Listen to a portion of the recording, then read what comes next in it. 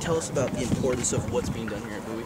Well, today we're bringing one of our Congressman Conaway. We're showing him what the National Guard does for the state of Texas and also for what it does for the nation. He's been out to Camp Bowie a while ago and we've had some modifications. And we're going to show him how we train our soldiers, prep them for not only fighting fires, because we do that here, but also all of our wartime skills. So we're going to see some. We already introduced them to our firefighting team from Austin at the ABIA International Airport.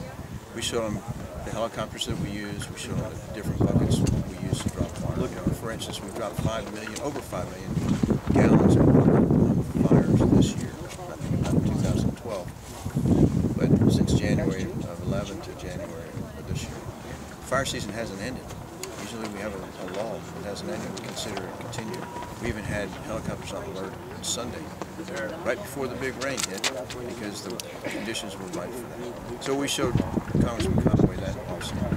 We're also quite concerned about the pending budget cuts.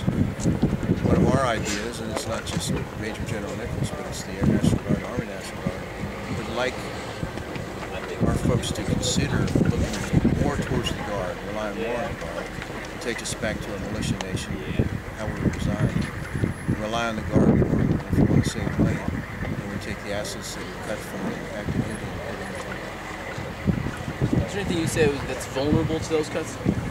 I think every single part of the National Guard is vulnerable, the Air Guard and the Army Guard, because we're all going to have to save some money somewhere, and something's going to have to be cut. The vulnerability right now is I think that the Air Force is looking to cut the Air National Guard at a higher rate than they're going to cut themselves by quite a long shot. Okay, and what kind of effect can it have on a community like Brownwood? A community like Brownwood, we have a certain number of full-time folks that are here every day, day in and day out, that help keep up the range. We have a great partnership. We actually live in Brownwood also.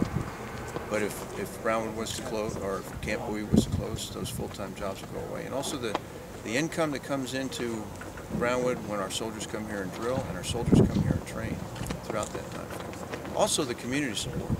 You know, we help fight fires. We're here in times of flood. We're here in times of any kind of disaster or help that Brownwood needs. We also use some of our innovative readiness training that we have to do, that we have to accomplish each year, and we can turn that back into the community. So that would all go away. And the connection of the citizen soldier goes away. It goes back to our roots again. It goes back to 375 years ago when the first militia stood up. Those were citizen soldiers coming forward to defend America at the time. And we have a 375-year history of doing that. And it's the way it should be.